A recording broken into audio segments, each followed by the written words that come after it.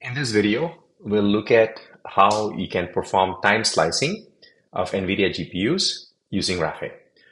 Time slicing is a way by which you can share a GPU across multiple applications. So what we have here is an MKS cluster with three nodes. One of them is a control plane node, and it has no GPU attached to it. There's a worker, again, no GPUs attached to it. And the third node, which is got, as this thing reports, there are 10 GPUs. But what we've actually done here is we have configured time slicing to uh, to present the underlying GPU as 10 GPUs. Let's go look at that. So what we have here is, let's go pick up the nvidia.com label. And if you go look at this, all this is configured by the GPU operator. And as you can see here, it says GPU percent true. And then if you go look at this, it's an NVIDIA A10 GPU, a single GPU attached to that. And if you go look at the GPU count, it says 1. But what we have done is we have configured the GPU sharing strategy with the time slicing option. And then the number of GPU replicas is counted as 10. And the way this gets set up is through a label that I'll go and edit the label.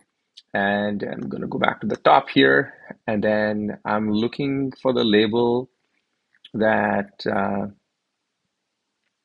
has nvidia.com. And I'm going to change the time slice to 6. And I have a profile set up for this way with 6. Now what will happen is when I configure 6, I've configured the YAML so that it presents itself as 6 GPUs. Let's go see that in action. Let me first go save the label.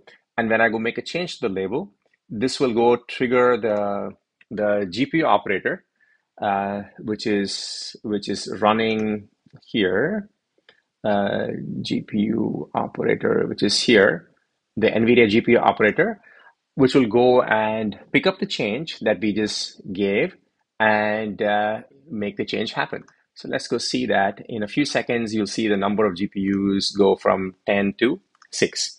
But before that happens, let's go look at our blueprint. And then we have this GPU blueprint, and I think we're using V2. And this maps to an add-on called NVIDIA GPU operator. So let's go click on that. And if you go look at this, we have configured time slice configs for various options.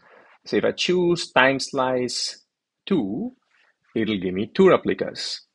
If I choose 6, which is the change I just made, it'll give me 6 replicas. If I want to choose 10, which will flip to the end of this video, it will give me 10 replicas. Okay.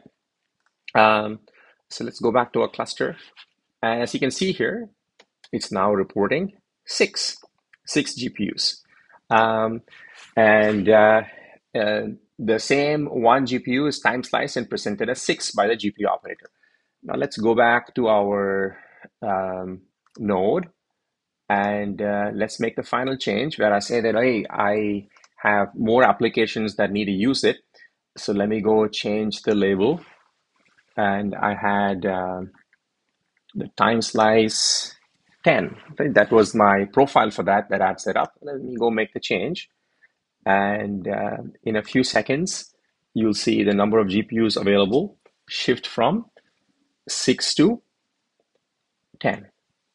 And as you can see here, it's now reporting 10 GPUs. And if I go to my node and labels,